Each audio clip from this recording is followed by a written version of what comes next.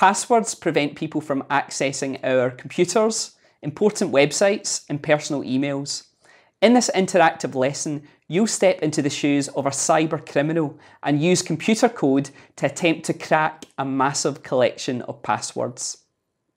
The video streaming website Catflix has been attacked by a gang of cyber criminals.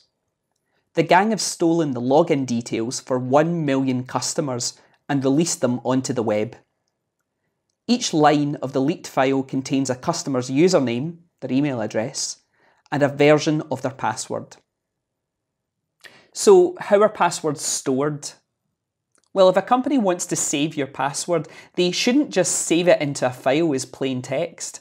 That way, if someone had access to that file, they'd be able to just read everyone's passwords. In this example, before they save your password, they pass it through a hashing function. The hashing function takes the plaintext password and turns it into a hash value that looks like this. It doesn't look like the original password anymore. It's that hashed version of the password that is stored. The best thing about using a hashing function is that it only works one way.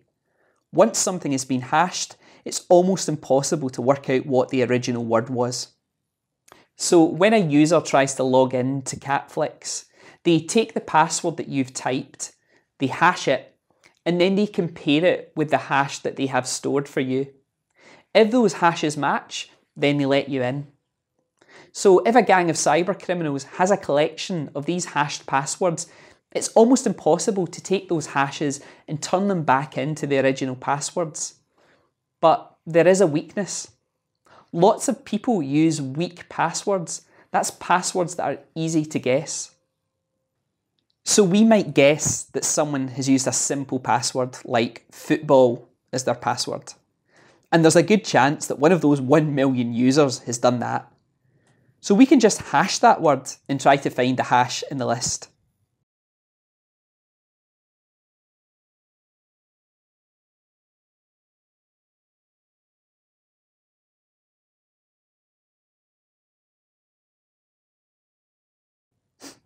Here it is. So now we know that John is using the password football. We've cracked it. Now it's your turn.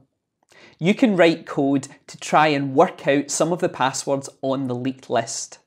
Follow the instructions and let's see how many of these 1 million passwords you can crack.